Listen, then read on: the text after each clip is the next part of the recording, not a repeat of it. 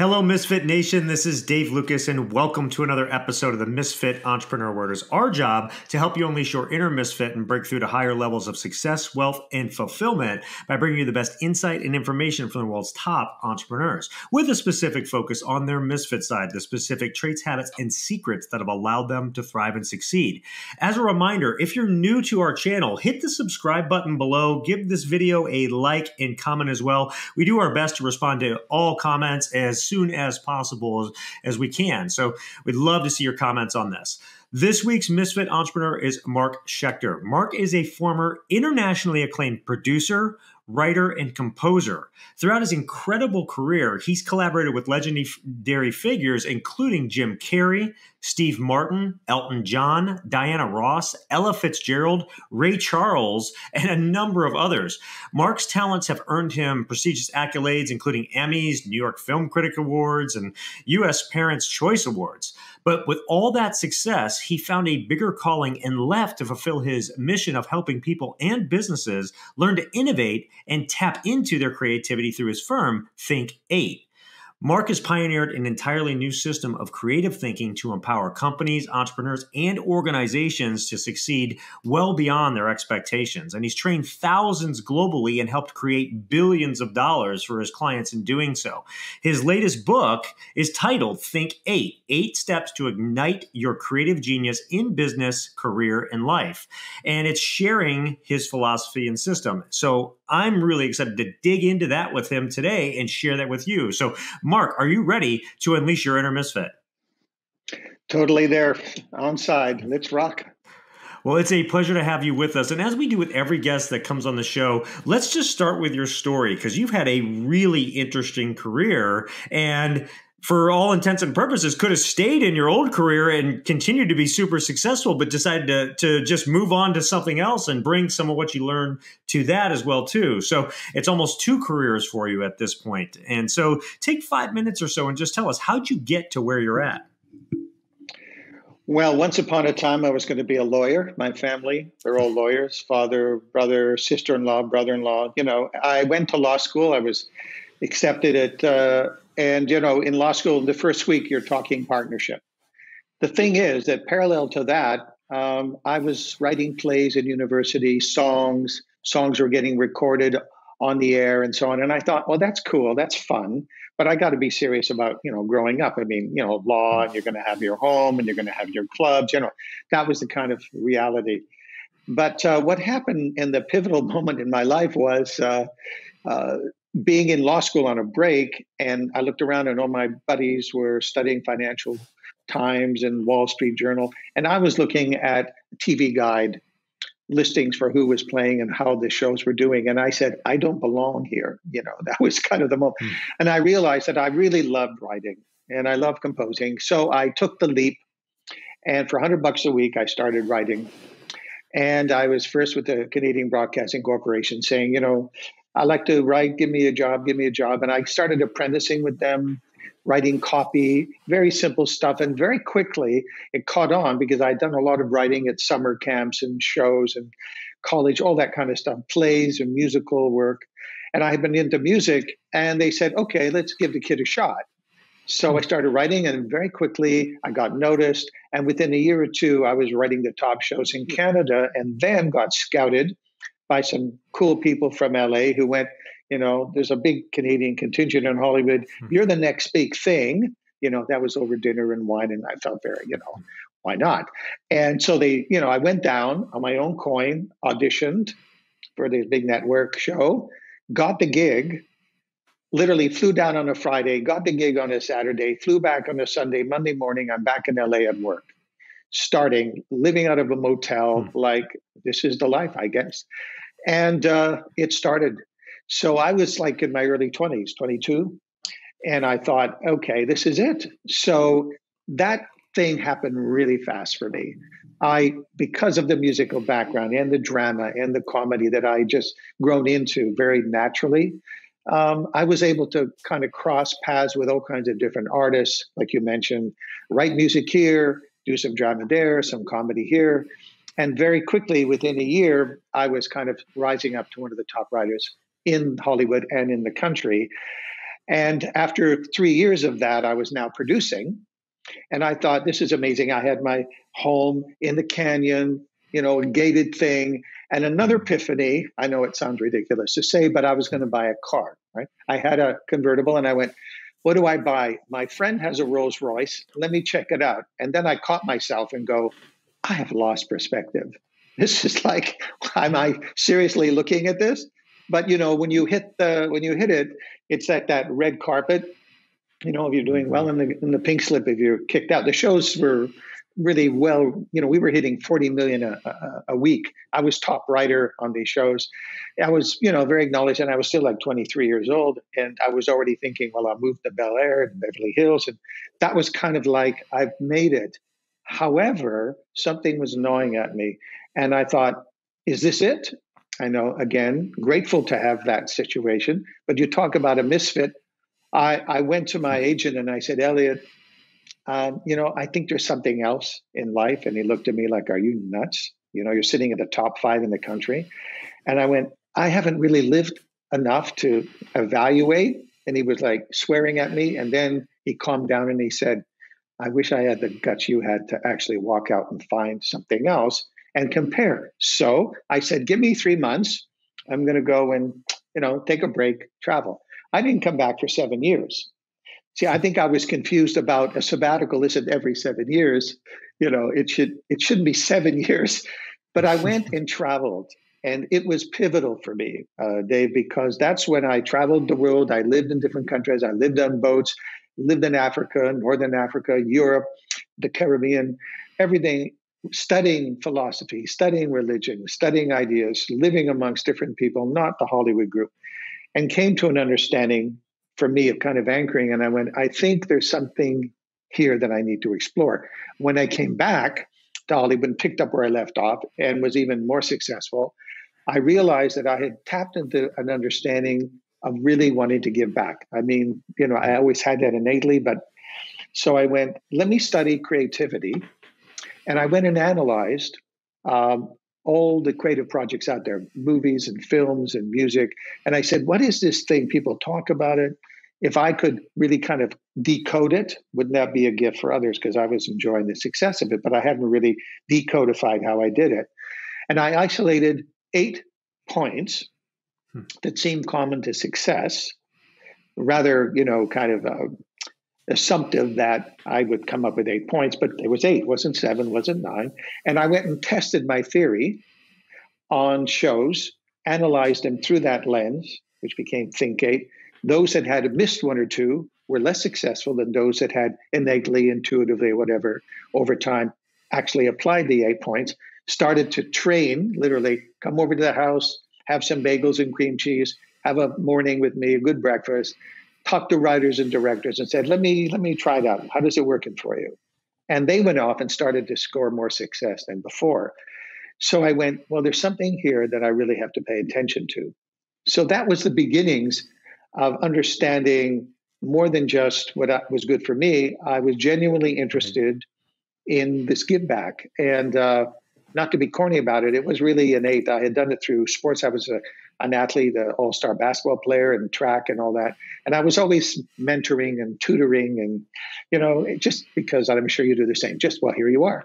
And I went, I think I got to look at the bigger picture. So that was kind of the turning point, upsetting a lot of people that I walked out like that. However, I regained them afterwards in ways I'll describe. But anyway, so that was the origins of it all. So yeah, coming in today, I was thinking about this topic around creativity and all the stuff we're going to talk about today. And it's interesting to me. And I'm going to ask a question, which is going to sound kind of weird, I think, but let me explain a little more. So the question that I have is really, what is the state of creativity as you see it today? And the reason I ask that is that we live in a really interesting world when it comes to this, because we have all the tools at our disposal that we don't have to think for most things, right? I can go to ChatGPT and ask it a question and get the answer for anything. I don't even have to think, right?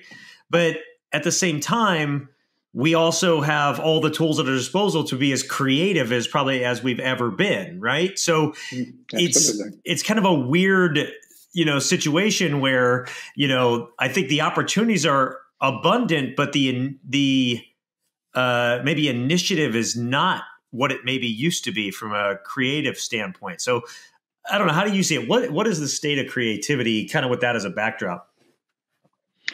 Great question. It's existential, honestly. I think now I'll go right to the AI chat GPT there's a good example.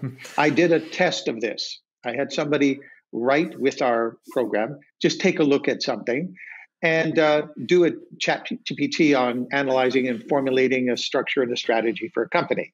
And I gave the company and we did that. Then, and he used the AI and sent it to me and said, well, here it is, right?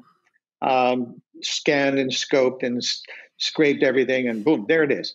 Then I went and used mine manually, without my own kind of initiative and the way I use the system and so on, these 8 points, and brought what I would call a dynamic blueprint of the solution, compared it to it, and it was night and day. I sent it to him and I went, here's yours and here's mine. This is a company, a very successful one, and they went night and day. Unbelievable. And I said, you know why? I said, ChatGPT takes what exists.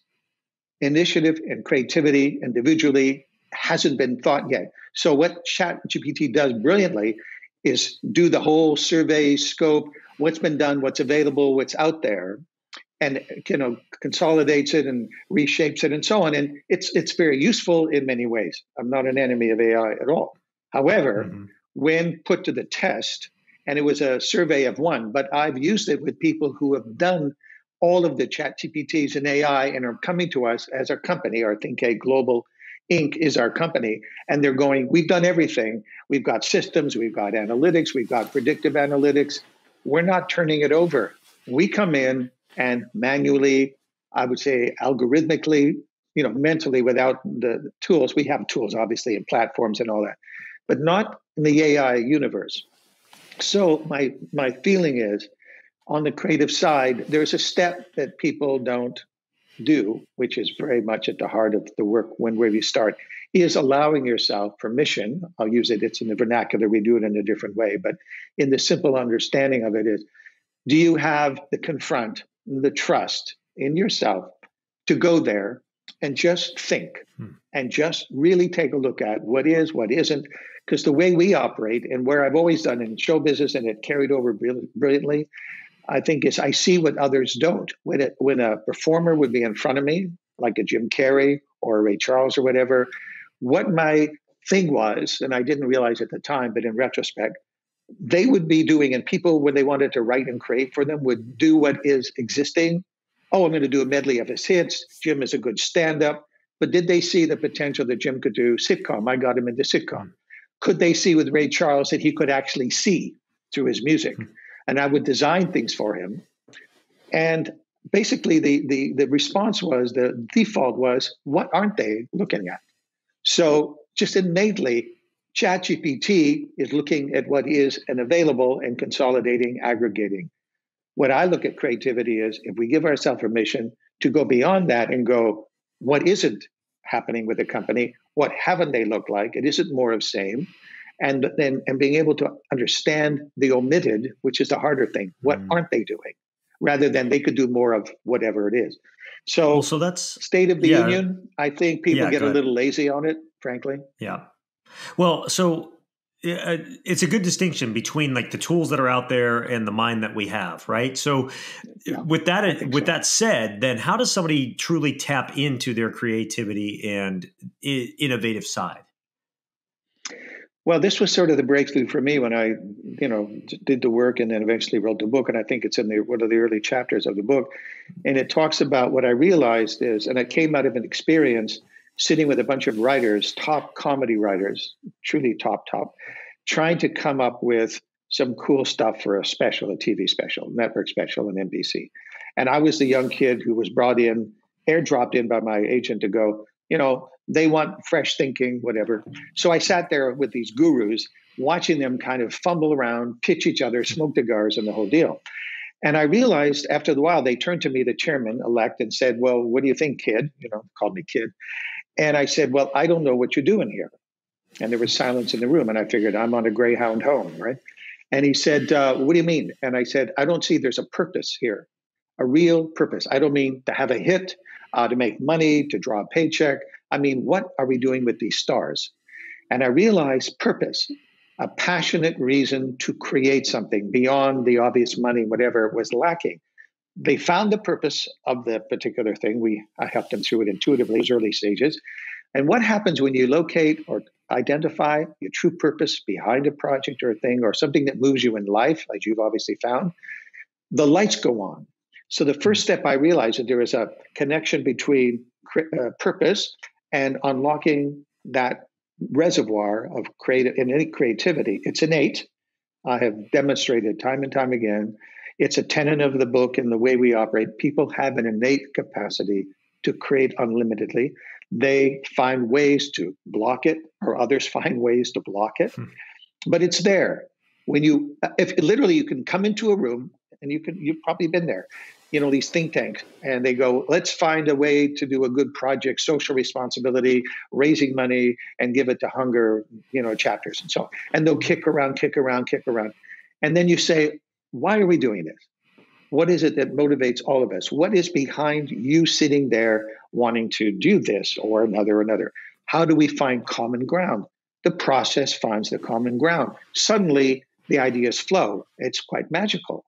And that was the startup. So what the 8 steps did initially was help somebody unlock it by asking questions that they not normally ask themselves, and then finding a pathway to manifest it. And the surprise comes up, and that's why these companies and individuals that we work with do well after the fact is we've enabled them, and it's them. I mean, we're helping them, but it's them come up with things that they had never conceived. And they went, oh, I'm thinking differently about it. I hadn't thought about that.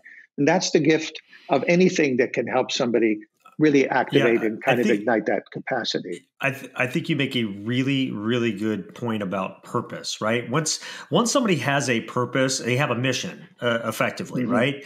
And once you have a direction and a goal or a mission, then the creativity does come out because you activate your mind to start figuring out how to get there and get it, right?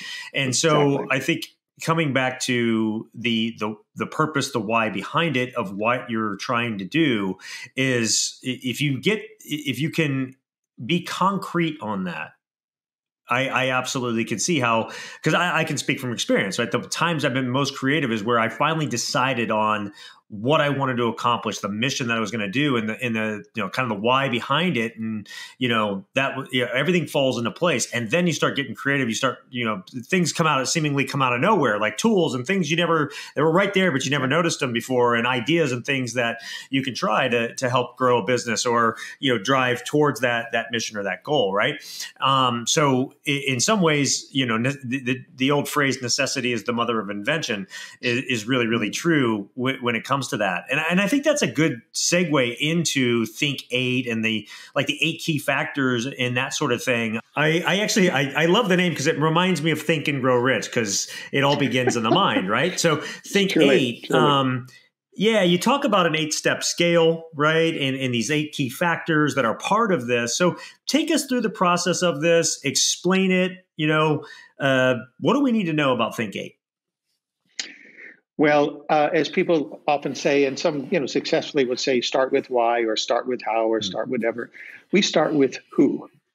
Our focus begins, and it always has been, on the individual and his or her capacity to create. If we can unlock that, then we've unlocked everything. And I've sat with the top billionaire CEOs and all of that, because they are our clients, Fortune 500s and startups. We've launched many. And when we talk to the CEO or the chairman, whatever, and they're having struggled or they want to scale, we always say, well, it's on you because you didn't have the creative solutions to solve it. And they go, guilty. In other words, if they could open up their creative capacity, it's an strange accountability. So therefore, the first 4 steps of the 8-step scale have to do with the who. They start with purpose, that motivation, that impassioned desire to create something. Next, right behind it, is the message.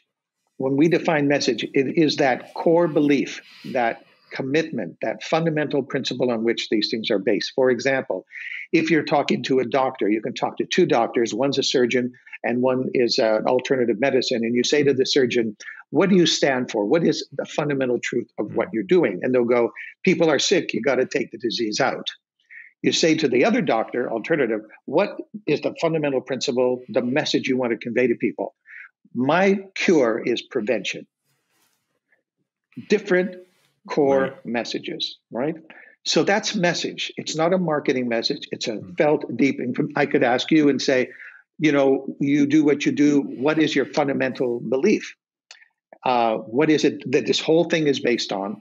And you probably would say there's an infinite capacity to create, or you have to go outside the boundaries, or you would frame it in a unique way. Right. But it's resting on a truth, a fundamental singular truth, not multiples, derivatives, yes. The third thing is, how do you emotionally connect with others? Tone. That's the third step. That is the way you're perceived. And it's good to be conscious of it because it has to be authentic. And what happens often with companies is they ship that responsibility off to a PR firm and say, go create a brand for me. Here's what I do. Go and make it cool. There's a disconnect. What is true for you may not be true for them. And if they don't know what you're thinking, and if they don't see the purpose in the message and how the tone reinforces it, then they lose. This is the threshold. I might have a purpose, I might have a message, but if I don't communicate it well, and I don't connect with people with it, and I don't thoughtfully think about this, then I can lose. I can be a politician with a passionate thing, but sound severe. It just breaks the whole thing.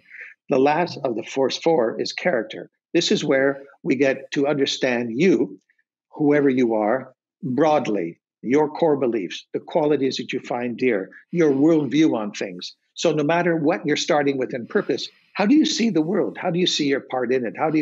It is that kind of authenticity, transparency step that when you have all that aligned, it holds up because you've thought about what moves you, what your core message would be to others, how you want to be perceived emotionally. And there you have, what do you think about life? If somebody were to interview you, here we go. You're interviewing me. You're getting a sense of me. If I were to interview and say, what makes you tick? And you've explained some of that to me, and it's very powerful. Now I can put it in context and go, right. That's who I'm dealing with. Now, what are you doing with who you are? The next step, number 5, is content. What is it that you're offering? And it isn't just, well, I make toothpaste, or I provide, say, consulting, or I make cars. I'm going, what is it? What value are you bringing with that thing? So we go deeper. It isn't the thing, it's the benefit and the value. What is its worth to others? Some people go, I have an opportunity. I'm going to get this gadget. People will love it. And I go, are you connected with it? Are you feeling, and then they don't do well with it. They pivot. And they find themselves like there's no connection. There's no emotional involvement. They don't persist because they don't believe it. Too much opportunity out there, not enough personal strategy, in my opinion. But most companies and most people, when they want to fix or scale or grow, will start with content. They move themselves out of the picture and they start with number 5. They start also sometimes with number 6, which is structure. How are they going to organize their delivery? How are they going to develop what they're doing from the ideation to the delivery and the response back? They haven't thought about it, or they've thought about it loosely. But how do you structure something if you don't know what you're offering, content, and you don't know the worth of it? And how is that possible if you don't know who you are and why you're doing it and care about it? So the whole thing starts to kind of filter down. Next is style, which is the aesthetics, the logo, the look, and whatever. Is this consistent with your tone? Are you manifesting physically? If I came into your space, if I see you online, if I look at your logos and your, artfulness, is it consistent with the message you want to put out, the tone you want to deliver? It's important. So now, again, advertiser will go, I think it'd be really cool in black, and we're going to get a really cool fancy thing with jagged this. And you're going, it's not me, but they must know their job because they're pros. We actually are hired by PR and ad companies to be the front end of their offerings to clients because they want to know who that client is before they mess with it. Because otherwise, they're going to run up a lot of hours delivering, and the client goes, I don't like the blue. Can you make it green? There's no anchor because the client doesn't know who they are. And lastly, and critically so, the bookend of purpose is impact. If you wanted to do this and you're moved to do this, what is the end result? Is the metric of your success. look at it. And we have found almost without exception that when you ask people that, they think small. They go, I want to set the world on fire, but I'm happy with a corner thing and people having coffee. Well, wait a minute. You wanted to set the world on fire and you're thinking, well, I have to be realistic. Oh, realistic. Mm-hmm. So we have a whole front end of the work we do with people called New Think and Old Think, which precedes all of the 8-step. But to complete the 8-step, you end up with, and you made it beautifully, you mentioned it, purpose opens the door. You've experienced that. Right. But what people lack with the tool, and this is where we come in and fill this void, is we know the way forward. So that blueprint, by doing all these 8 steps, gives someone the opportunity to know the direction and how to now implement. There is the outline. There's the architecture. Without that architecture, they can have the passion, they can be motivated, and nothing happens. What's the way forward? All of it is aligned. If you have a group of people, they're all seeing the same things and they all get consensus. Yeah, as I hear this too, something I think about, and I when I coach an individual like executive or even work with a company, one of the places that I always start with is that, most people in companies don't get what they want because they don't know what they want. And part of the reason they don't know is they don't know themselves. And, it seems like it comes back to know thyself at the very, very beginning. And that's something that in today's world, a lot of people they don't take time to do, or they're afraid to do in a lot of ways, right? Like, when's the last time, anybody watching, listening, when's the last time you actually sat down for 4 or 5 hours and asked yourself questions about yourself? Like, what do I believe? What do I want? What are my principles? What really matters? Like, and really have done that for yourself, because and you have to go, you would probably agree, second, third, fourth, fifth level deep to get to the real answers, because the first ones are never the right ones. And it's an exercise that if anybody does it, I think can change a whole life, really, because you really come out of it like, who you are, what you're about, what you want to do. And then that translates into the purpose and everything from there. It sounds like that's the journey that you really are providing through this. And then it builds on itself for the other items around a company and stuff too. But I think, to me, that's probably the most critical thing that I'm hearing you say from all of this. So go ahead. I think you've named it. You've named it exactly. That front end, because we're in master's programs and MBAs and so on. We're critical to some of these in major business schools, and they adopt our material. The reason that by survey, I actually ask whenever there's a post-grad body of students from around the world, and I go, in your training, in your curriculums, have you ever been asked just what you're asking? Have you ever stepped back or been instructed to step back and think about why you're even doing the business, why you want to create this or that, or why you are following this path? And all the times in the years I've done it, I've never had an answer ever saying, oh yeah, that's in our program. I've looked at Yale, Harvard, MIT, even MIT came to us and said, we can't seem to motivate in our technical training people to stay with it. And I did a 5-minute video and they loved it, the head of their training there in their apprenticeship program. And they said, you finally cracked the code here, because it has to do with motivation. You don't have to push it. You simply have to find and tap into that, what you're saying, the purposefulness of it.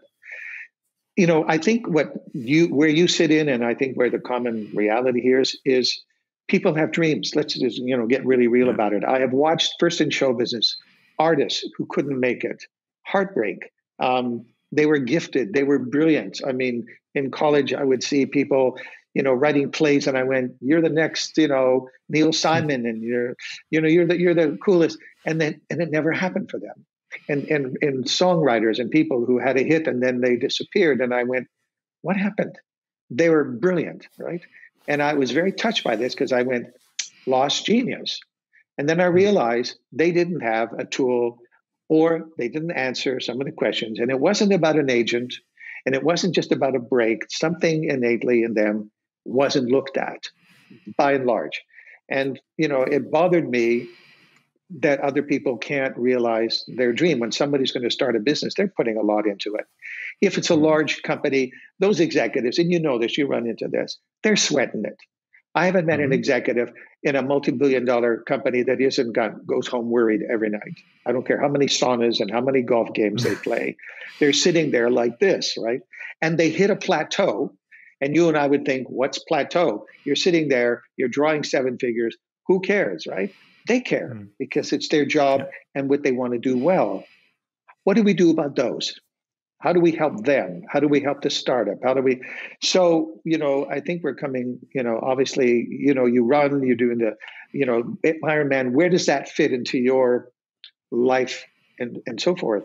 And the point you raise is, yes, when we come to companies, we'll often start with the head executives or the chairman or the CEO and do what we call life and career architecture. It's the one-on-one. And then they do the 8-step program, and then they bring that aliveness and reorientation and, just reignition to their company. And that 1-2 formula is stunning because they're all in, they're fully invested, they know who they are, why they are, and it's quite magical. It doesn't happen very often. And that's, if it did happen, regardless of tools they use, it would really elevate a lot of situations. Well, that creates the alignment, right? So, once you know yourself and then tap that into the purpose and tie that into the business, you have that alignment, which things fall into place, kind of like what I was saying earlier. I guess last question to kind of round this topic out, because I got a few more for you before we get to your Misfit 3. Sure. So you very eloquently went through the 8 different keys of Think8 in those steps. So if you could, this is going to be hard, but there's people watching, listening to this, right? And they're thinking, gosh, that makes so much sense. What is one action step that they could take right now for each of those 8 steps that could start making a difference for them?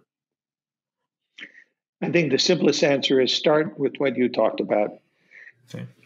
Well, even there's a step before the purpose is they could ask themselves quietly, and we give talks on this actually, about your true value. What is it that they've always dreamed that they'd love to do?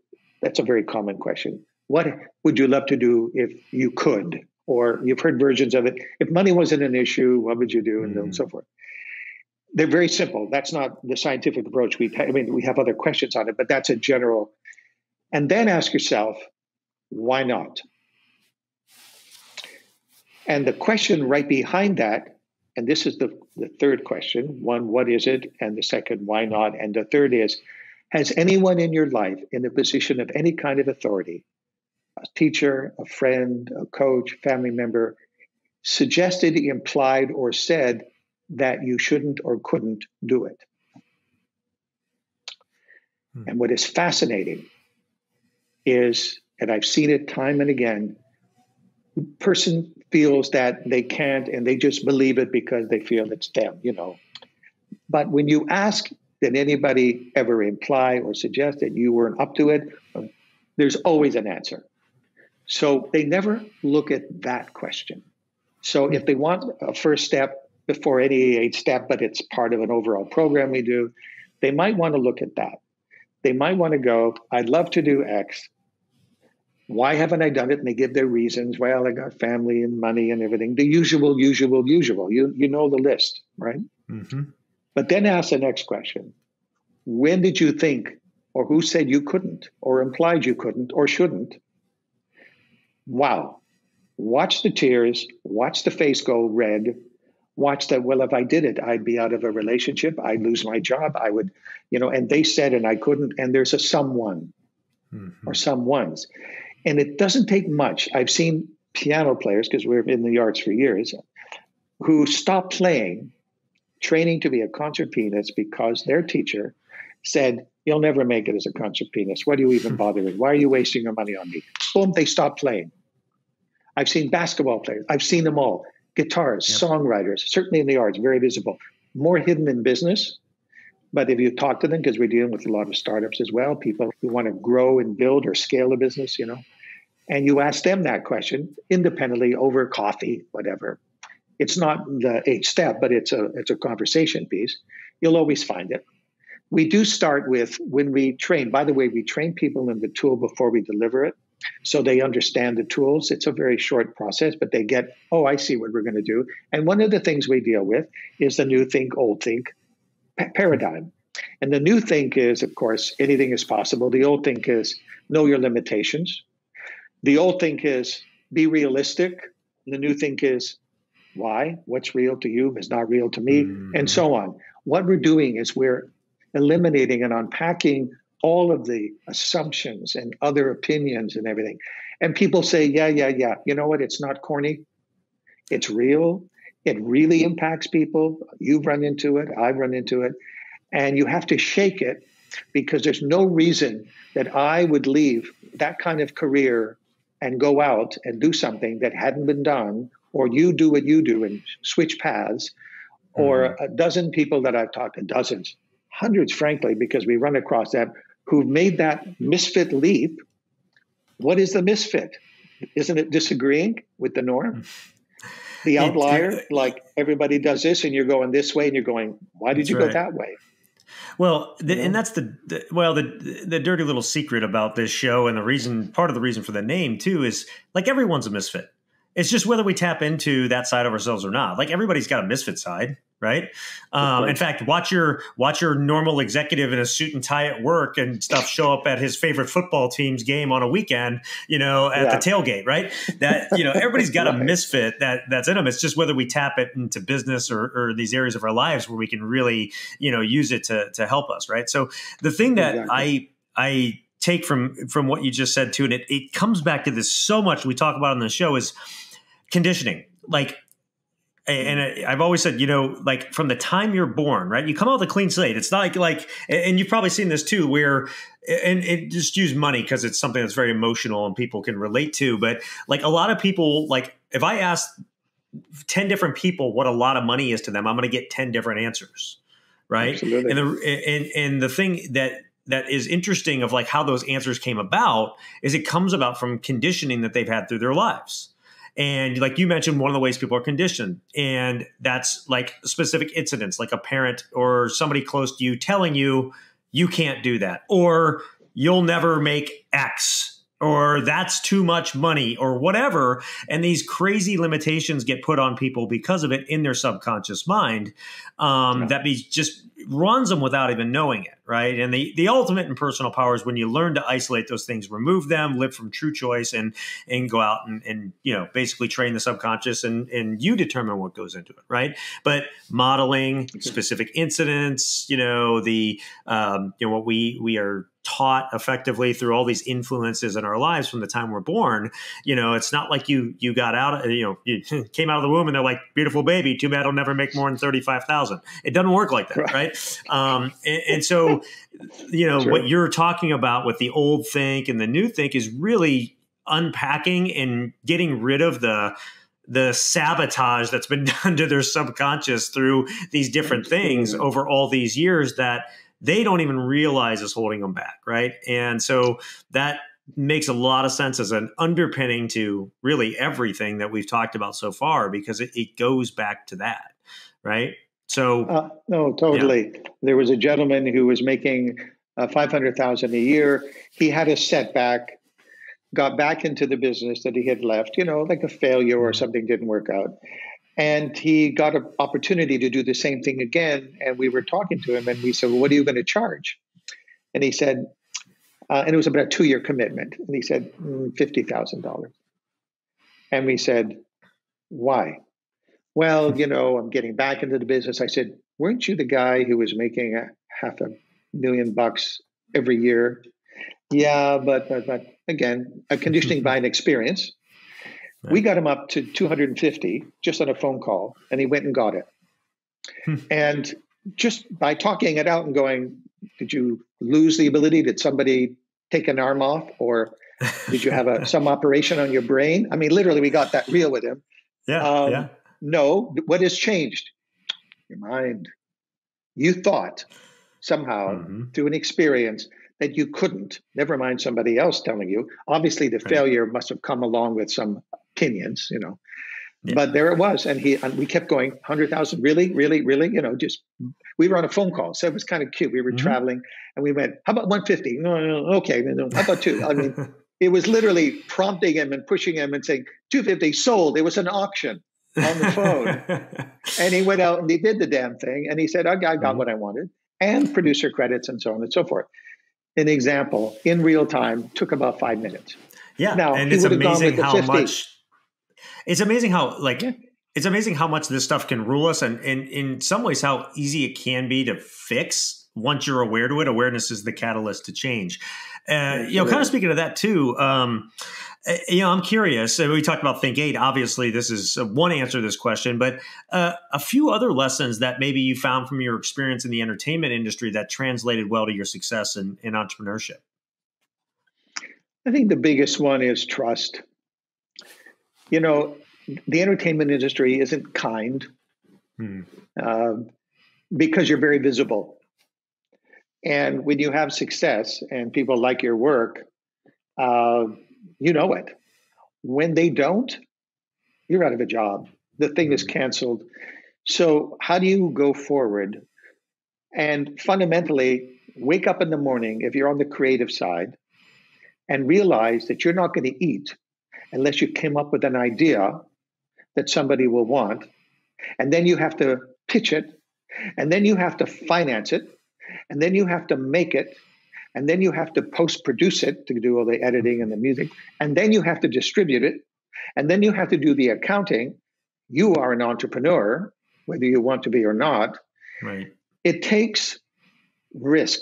And I think this is a big conversation worthy of another conversation if we wanted to have one. But when people talk to us and go, how did you manage risk? To which my wife and I, and by the way, my wife, Nancy, tried Spotkin. She and I have co-created this, and she comes from that same background. So we took the leap together.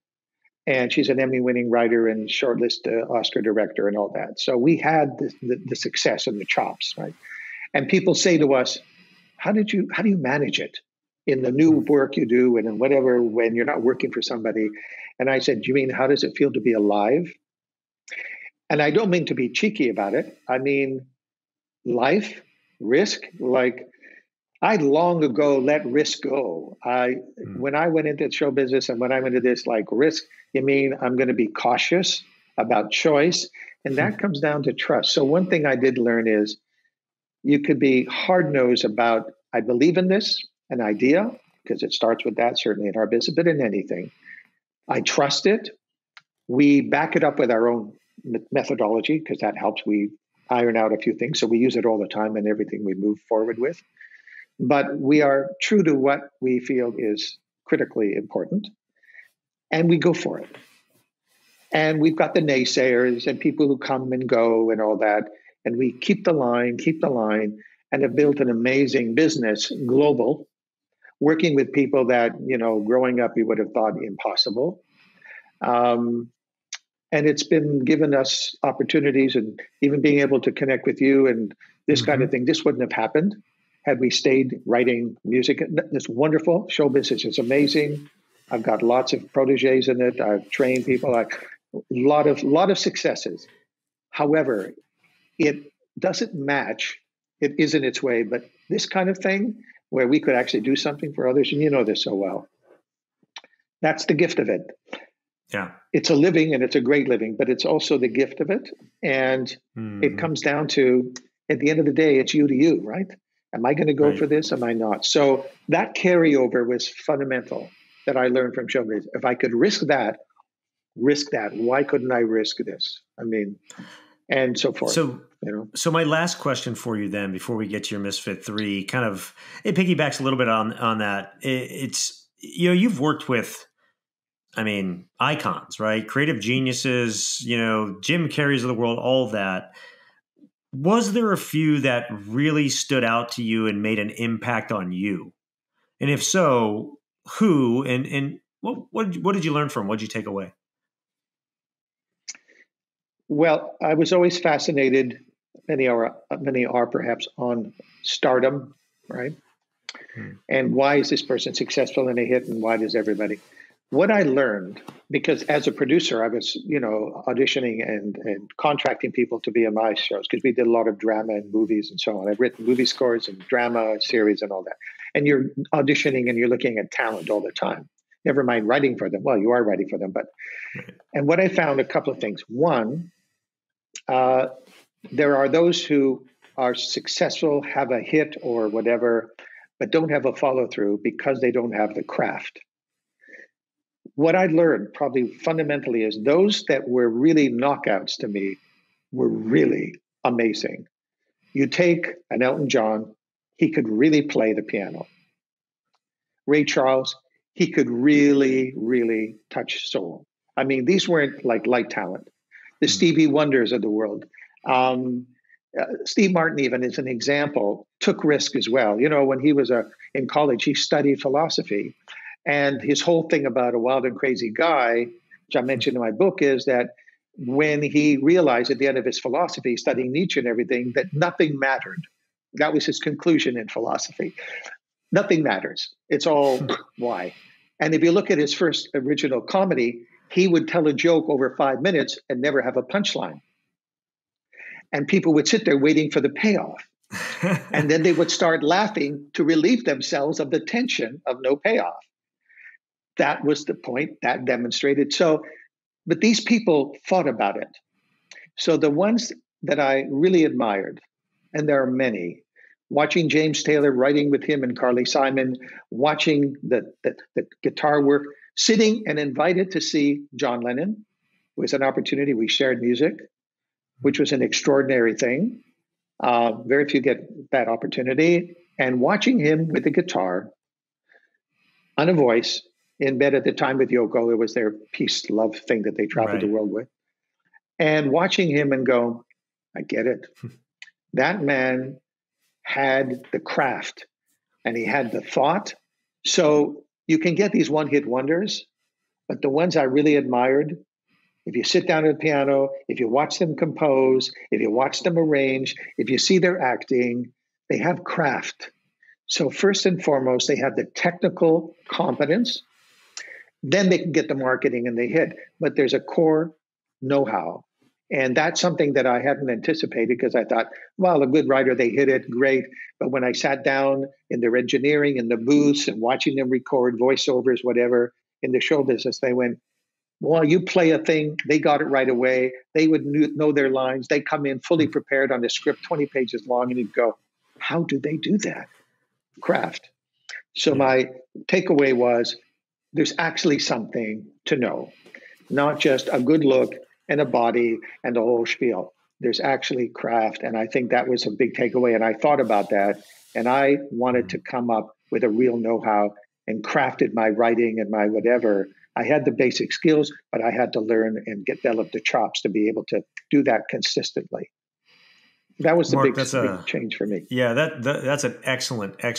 Okay, it's time for Mark's Misfit 3. These are the 3 things that he wants you to take that you can put in your life, your business, make a difference for yourself starting today. And the way that I always frame this to every guest that comes on the show is I say, hey, look, if you were going to leave this earth tomorrow and you could only leave behind your 3 best pieces of wisdom for the generations that come after you to help them live their best life, what would those 3 things be? So, Mark, what are your Misfit 3?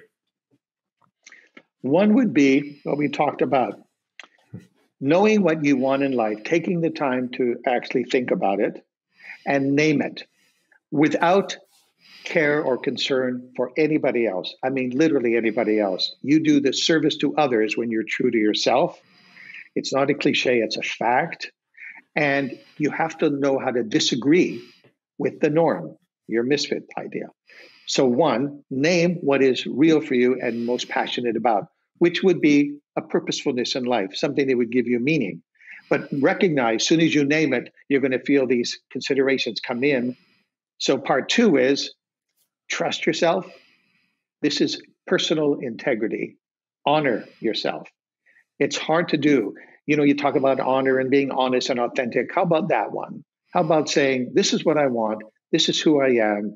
I know it doesn't appear that way to you sometimes, and okay, fair enough, or you don't think I should or whatever, but this is true. And the third thing is, Nike said it beautifully, just do it. At least do it part-time. What I tell people when they work with us is you don't have to leave everything when you switch gears and go off on that risk voyage. You can gradiently build and you can bridge from what you're doing evenings, weekends, an hour a week. Start, see what it feels like. And I've had so many time and time again, bridge from law to music, from medicine to whatever, banking to, a sailboating instructor. We've seen them all, right? So you want to be able to, one, name it, two, honor it, and three, start. Just try it out. See what it feels like. It's quite revelatory when you do that. Mark, excellent Misfit 3. Love that last one too, and the way you explained it, right? It's more than just a slogan. If people do want to learn more about you, where should they go? Well, they're welcome to go. Obviously, the website is the Think8 Global Institute.com, Think8 with the number 8. And the other thing is they're welcome. And, thanks to the response when the book came out, it got number 1 in 4 categories: self-help, business, entrepreneurship, and creativity. And it's Think8. You mentioned it, and thank you for that. 8 steps to ignite your innate creativity in business, career, and life. It's available on Amazon. It's well received. It lays out the philosophy, the background, the 8 steps, how to use it. It's all there, the case studies. And that is a way easily to connect with what we're talking about if they wish to do so. It's in a Kindle version and it's in the paperback, and it gets enjoyed. And it's used globally now in universities and everything. It's an easy entrance into, it's a fun read. I wrote it because it was fun, but I think it'd be very helpful. My intent, as yours is, how do we help? What can we do materially? And you obviously do it very well. And that's how we do it too. So excellent. We'll link to all that in the show notes so that people can find it. The best show notes in the business, for reasons I will talk more in a second. But first, for those of you that are new to this episode with us, you're new to Misfit Entrepreneur, welcome. It is such an honor to have you with us. And if you have an inkling, please take the time, put a comment in below, subscribe to this channel, and I hope you become a regular listener, a regular watcher of what we're doing here. And for all of you that are with us week in and week out, I cannot thank you enough for all your support of the show. You are what makes this go in over 100 countries every single week. So thank you, thank you, thank you. And make sure to go out and check out the show notes for this episode. They are the best in the business. Why? Because I do them myself. I actually, as part of my personal growth routine, I go back through all these episodes with amazing guests like Mark, and I take my best pieces of wisdom, tips, habits, things that I feel can really help you, and then I share those with you. So check those out, and then go out and give this episode a rating and review. Like I said, like and comment on it. Help share Mark's message, because we all know, and I say this in every episode, one great episode can change someone's life. Maybe that something that Mark shared today was that missing link you were looking for to get to your next level. So share this with others. And again, Mark, thank you so much for coming on, sharing all your wisdom and insight today. My pleasure. And thank you for the work you do for others. It's quite remarkable, actually.